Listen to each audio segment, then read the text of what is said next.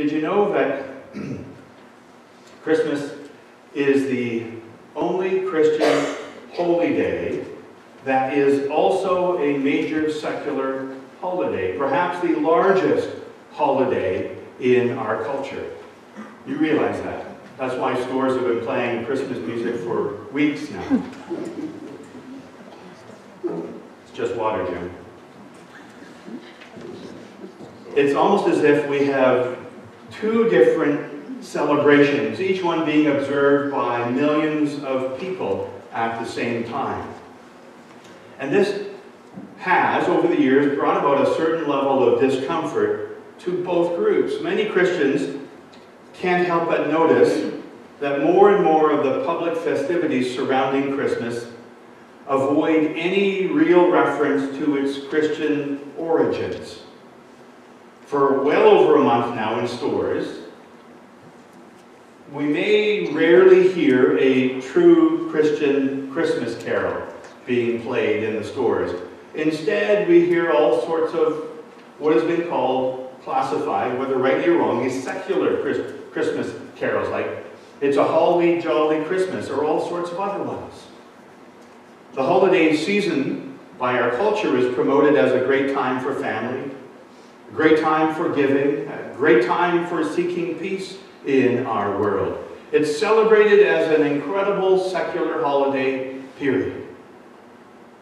And then on the other hand, the non-religious people, the non-Christian people specifically in our culture, can't help but notice that sometimes the older original meaning of Christmas keeps on, as one writer put it, intruding into Christmas.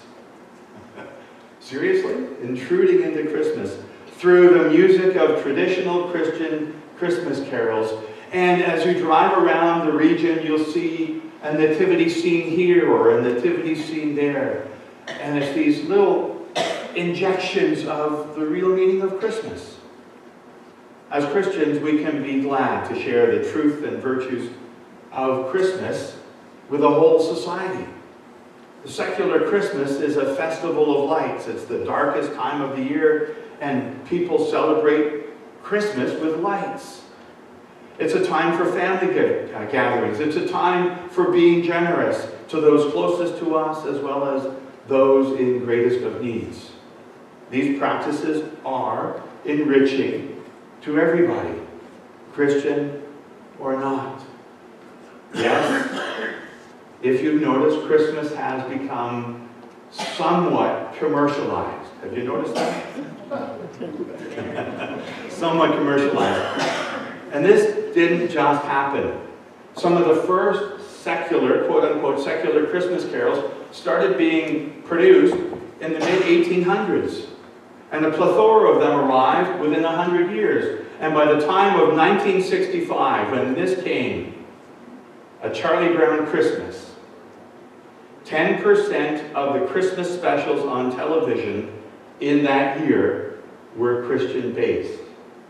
And the producers of all the major television networks at the time didn't want to air this special because unless Charles Schulz removed this scene where Charlie Brown asks, "Doesn't anybody know the real meaning of Christmas?" and Linus quotes Luke chapter 2, the Christmas story.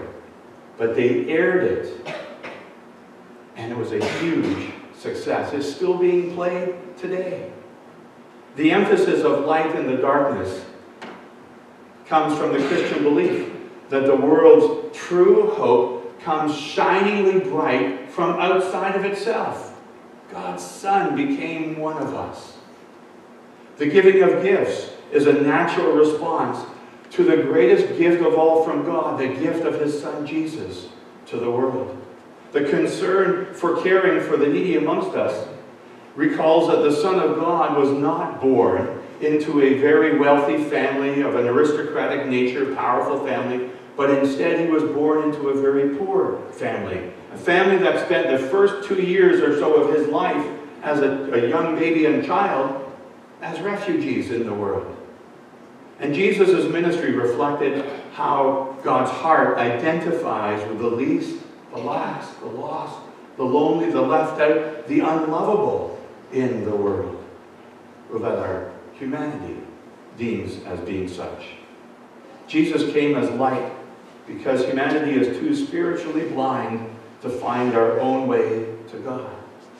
Jesus became one of us because humanity is too mortal and too spiritually bankrupt to be forgiven and set free from slavery to sin any other way. And every year, our culture seems to become a little bit more distant from the Christian historical roots of Christmas. And yet, once a year, the culture all around us is more open to the Christian understanding of Christmas. Once a year, at Christmas, the people all around in our culture are seeing things a little bit differently. They're a little bit more open to listening and hearing and seeing and understanding and then maybe believing what Christmas is truly all about. Believing the gift of Jesus Christ, God's beloved Son. So don't get upset at secularized Christmas. See it as a good opportunity. That the world is open to our same language. We're celebrating the greatest gift of all. Thanks be to God for that gift. Amen.